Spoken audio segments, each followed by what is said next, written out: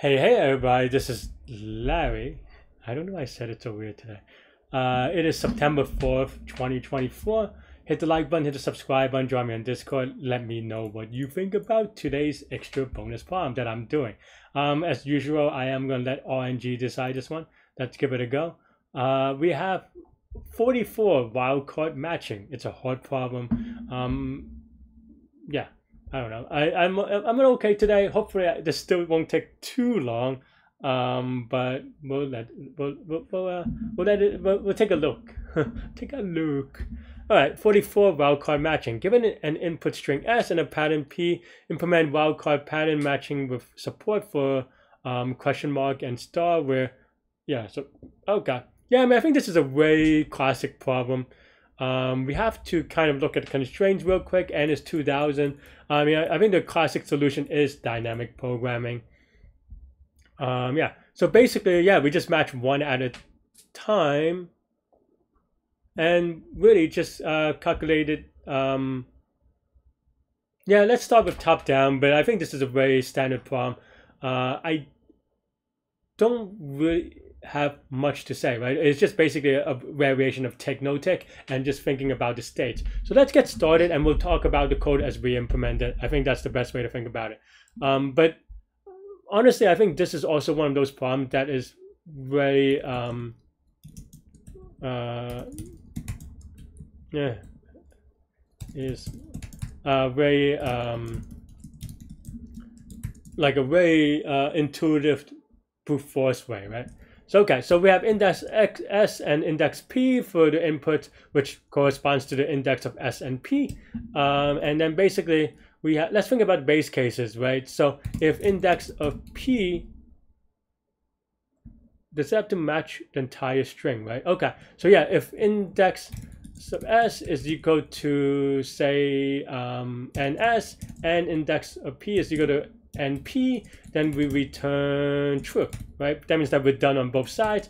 Of course, we have to define these, but you know, I think this is like, I don't think these are, yeah, should be straightforward for now. But then if only one of them is complete, then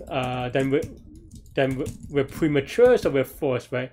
Otherwise, then now we just do a comparison, right? So if S of, we know that they're inbound. If this is equal to P of index of P, then we can return is match index S plus 1, index of P plus 1, right? This kind of makes sense, right? Because if they're equal, then they should match. And there's really no choice. This assumes that then P is the pattern, right? P is not a question mark or a star. But of course, in that case, this would never match because I don't think that could be in the input on the S side, right? Maybe that's a little bit cheating. You could be more explicit if you like. Okay, fine. Let's actually clean that up real quick, right? So then if P index of P, so maybe we could do this first. If this is equal to question mark, then what happens? Well, that means that we match. Then we match, right? So then now we can return is match index plus 1, index P plus 1. So same as before, that this just means that we match one character, so this is always good. The other tricky one is, of course, if P index of P is equal to star, then what does that mean? Well, let's pass for now, and then here, then now if this, yeah, yeah.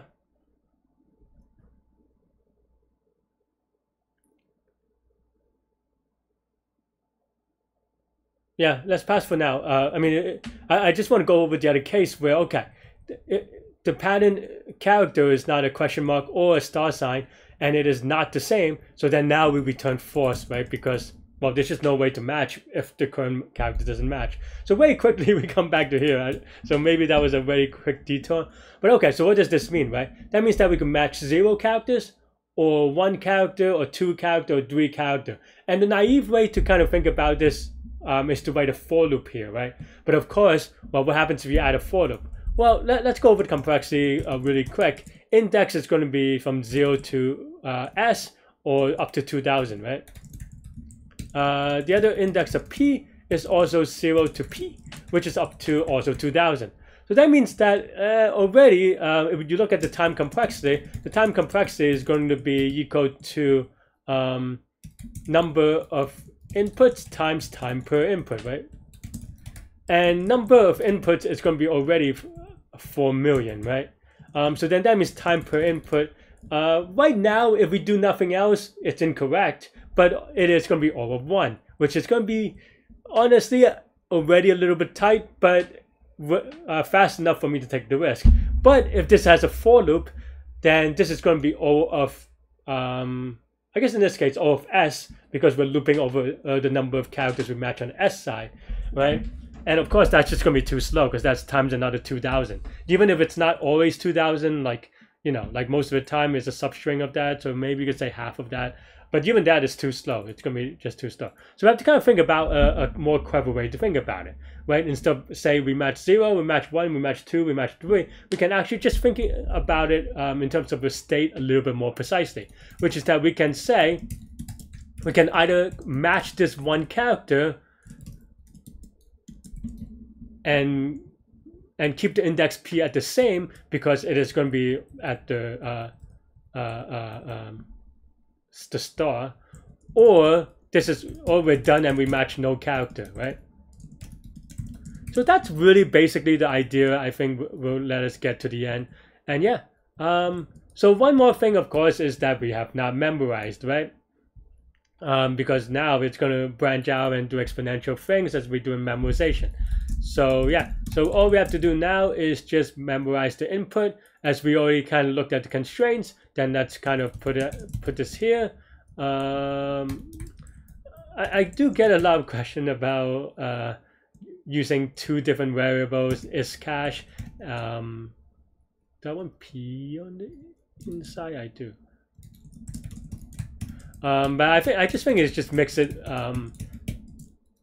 less explicit. Oh, sorry, it is more explicit, right? Because then now you can ask if has cache, index of s, index of p, then we can return cache.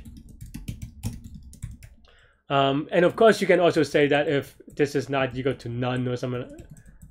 But here, at least for teaching purposes, I think it's a little bit implicit, right? Because we're saying, okay, if it's not none, then we have a value, which is fine. But I think this is just, you know, the code is just so much more direct. But yeah, for stuff like this, it's a little bit awkward for sure, because then now we have to write something like right?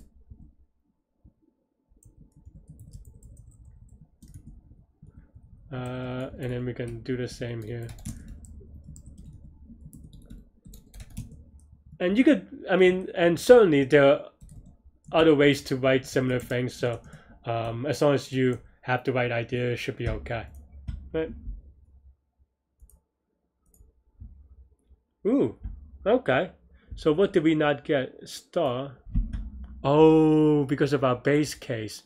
So here we assume that if one of this is false, but if we're still on the star sign, so okay. So I am wrong on this one. So I guess if this is the case, I guess we have to separate them out, is the thing, right? So if the pattern is done, then we're done no matter what. Otherwise, if this is the case, and if this is the case, then maybe we do it if index p, if I mean, this is one, but this is also why we do testing, right? So if this is a star, then we just return is match index s, index p plus 1, right? Yeah, because then now the star, we allow the star to match nothing, is what I want to do. And because index, we're done with index s, it has to match nothing. So yeah, yeah, not gonna lie, my confidence is a little bit lower from this edge case, and it's a very tricky edge case, but this is also why we test, right? So that, yeah, we just cover our bases. Let's give a quick submit. Hopefully this is fast enough. Oh, I'm just being silly. There's so much copy and paste here that I just forgot that I forgot to have to update this thing, right? Yeah, maybe that is one downside of having two things there, but I think it's more clear as what we said. And also one thing that I'm just been very sloppy, honestly. Usually I don't write it this way. I think that's probably why, but yeah, I don't know. These things are early termination with memorization is a little bit tricky. But yeah, let's try with this test case as well. I mean, I think also honestly I should have just test one big case. It would have came out.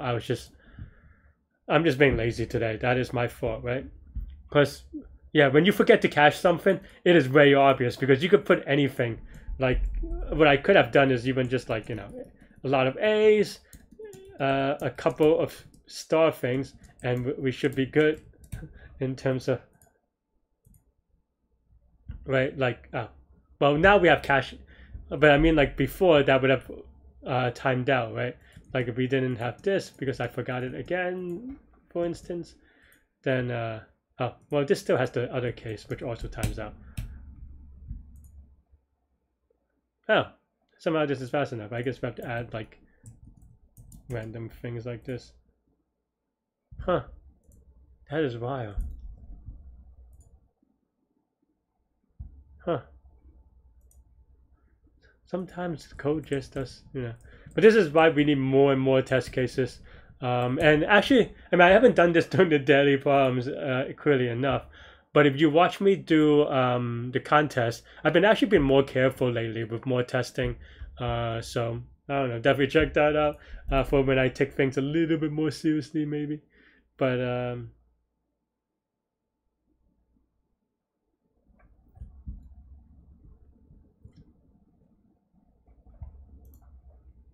yeah. What is the complexity here? I mean, I kind of touched on it, but not precisely, which is that, you know, this is the number, right? So the number of inputs, another way is O of S times P. The time per input is O of 1, so total time is going to be O of S times P. And of course, that is the total time and total space because we have O of 1 space, right? So yeah, this is a classic problem, so definitely I could imagine it's showing up on interviews. So definitely be ready for, if not this one, like problems of a similar difficulty. I know that my colleagues in the past have asked something similar with respect to dynamic programming, and pretty much yeah would expect people to know. And that was a while ago. Like, you know, I haven't worked in some time, so you know, so yeah, that's all I have for this one. Let me know what you think. Thanks for watching. Let me show you the top of the code, the bottom of the code, and that's all I have for today. Thanks for watching. Stay good, stay healthy, take good mental health. I'll see y'all later and take care. Bye bye.